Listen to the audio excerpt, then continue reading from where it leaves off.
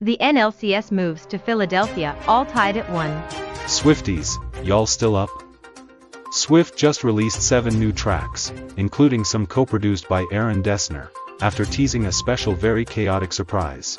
Graham, Republican South Carolina, was ordered to appear before a grand jury investigating possible attempts by President Donald Trump and his allies to disrupt Georgia's 2020 presidential election. Supporters of Rishi Sunak, Boris Johnson and Penny Mordaunt are competing for endorsements.